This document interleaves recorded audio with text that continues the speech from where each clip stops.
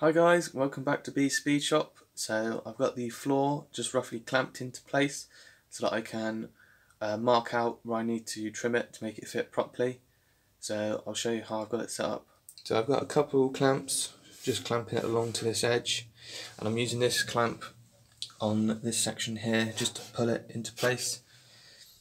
So what I need to do is along this edge is scribe a line down there so I can trim off the excess. And then for this piece, what I'll do is I'm going to make a line down this edge, and I know that this piece is roughly 15mm wide. So what I'll do is once I mark an edge and I take this panel back off, I'll be able to measure down and mark a second line where I need to cut it. So I'll quickly get it marked out, and then I can cut the excess off and we can try and get it fitting from the inside. So I've got my floor pan just carefully clamped in the vise so I don't crush those little ribs. So obviously what I've got to do is cut down this edge, and then what I've done is this is where I marked it in the car, and this is the extra.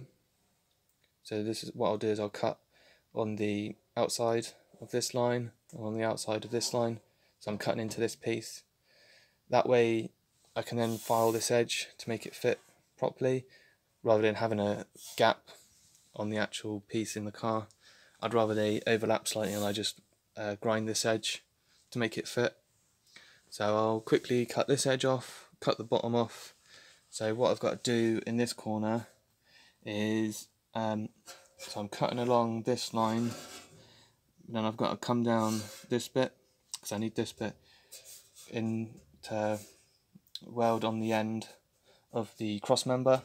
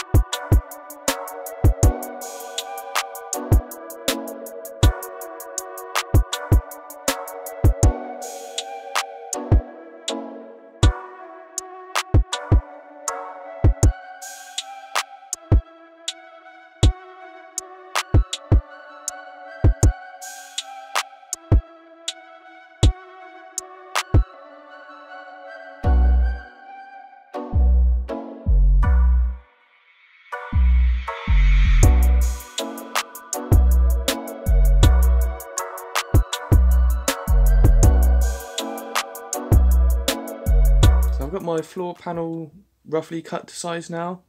So obviously this edge I need to just grind a bit off this edge and it should fit, because it's binding just there and it's binding on the inside of the edge just here. But on this back edge I've still got about sort of another 10mm or so that I need to cut off all the way along, just so it fits in. One thing I found is where these folds are, the fold that goes on the inside of this edge, it's not quite in the right place, so it's hitting like hitting on this edge here. So I'm going to have to probably just use like a pair of pliers or something just to redo the angle on the floor pan piece, on this piece in here, just because it's just binding a little bit and it's not fitting all the way flush. So obviously I can use my pliers just to bend it slightly, and then I can use one of the hammer and dollies just to finish it. So obviously you can see roughly I've got a patch to make to go up in this edge. So that's one patch I can do. So I did a little patch in here, I welded it in and ground back the welds. So other than trimming this edge and tweaking the angle, it fits pretty well. Obviously I just got to grind this edge just to make it fit because it was binding just there. So obviously I just got to grind a little bit just from this section here somewhere, just to stop it from binding, and then hopefully I can get it tacked into place.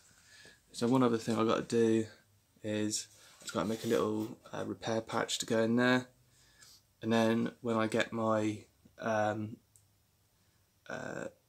cross member extension and the jacking point, it's like one piece, so I can then get that welded in. And then obviously I've got my front support and the rear ones as well. So I'll be replacing this one just because it's rusted out. So what I've done is I've just ground back the edges along there and along that edge as well, just so it fits nicely. So when we get close up, you can see there's like a very tiny gap between the existing floor and the panel, but that's okay. I'm happy with how this has come out so far. So it all lines up quite nicely.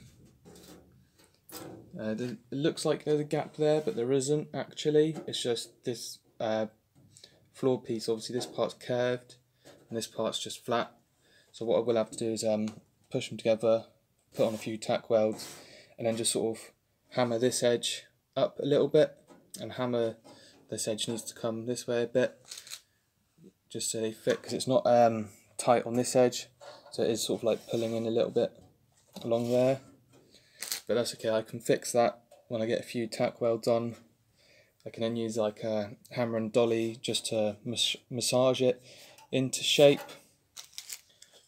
So what I did on this edge is I just drilled a couple of holes where the spot welds were, and I just put a couple of nuts and bolts through for now just to hold it in place. But I'm pretty happy with the way it's all lining up so far. So obviously I've only got 2 clamps on this edge at the moment, so there's a little bit of a gap. So one thing I did have to do for this floor is the position of the bend along this edge. It wasn't in the right place and it was binding on this firewall piece. So what I had to do was I used my box tube again and just used a couple of G-clamps to clamp it in place, and then I just redid this bend along here. I don't really know if you can tell, but just there, that's where the original bend would have been.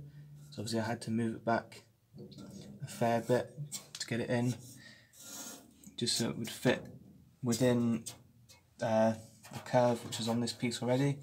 So what I can do is once I get a few tack welds in, I can just use a hammer and dolly to hammer this edge flat against this edge. But you can see the top, there's like no gap along there. On the inside, it joins up there quite nicely as well. So what I will do for doing a spot weld along here is I will, obviously there's one supposed to be there, but I'll like drill every inch or so and then do a spot weld along that piece that I've put in.